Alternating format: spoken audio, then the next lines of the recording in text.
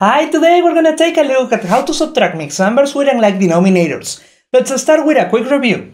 A mixed number, like this one, is the sum of a whole number and a proper fraction.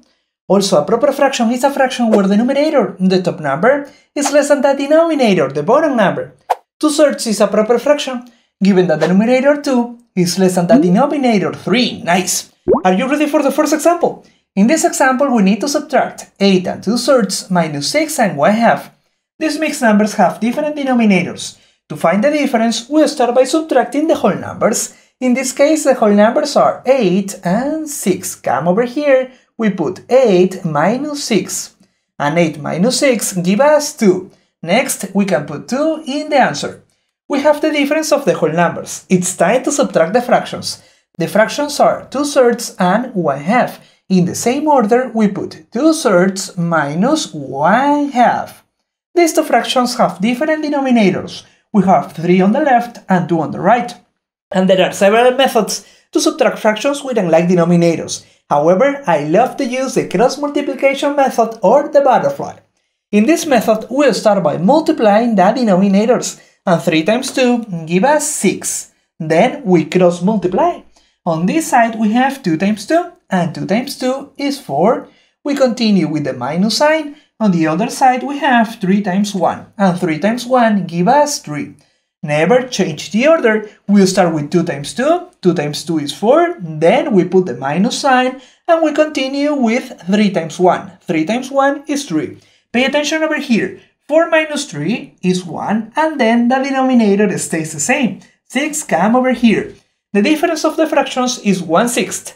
Finally, we add the difference of the fractions to the difference of the whole numbers. So we put 1/6 next to the number 2. Therefore, 8 and 2/3 minus 6 and 1/2 give us 2 and 1/6. Let's move on to another example. In this example, we're going to subtract 7 and 3/4 minus 3 and 1/2. These mixed numbers have different denominators. To find the difference, we just need to follow the same steps. We start by subtracting the whole numbers, 7 and 3. Come over here, 7 minus 3 give us 4. Next, we can put 4 in the answer. We have the difference of the whole numbers. It's time to subtract the fractions. The fractions are 3/4 and 1/2. In the same order, we put 3/4 minus 1/2.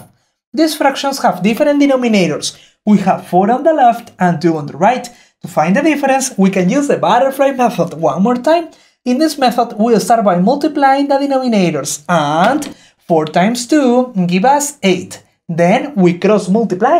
On this side we have 3 times 2, and 3 times 2 is 6. Then we put the minus sign. On the other side we have 4 times 1, and 4 times 1 is 4. Now 6 minus 4 give us 2, and then we keep the denominator the same. 8 come over here. Pay attention because 2/8 is a fraction that we can simplify. So we're going to simplify this fraction dividing the numerator and the denominator by the same number, by 2.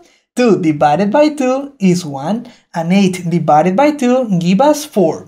1/4 is a fraction in its simplest form, and we cannot simplify it anymore. Finally, we add the difference of the fractions to the difference of the whole numbers. So we put 1/4 next to 4.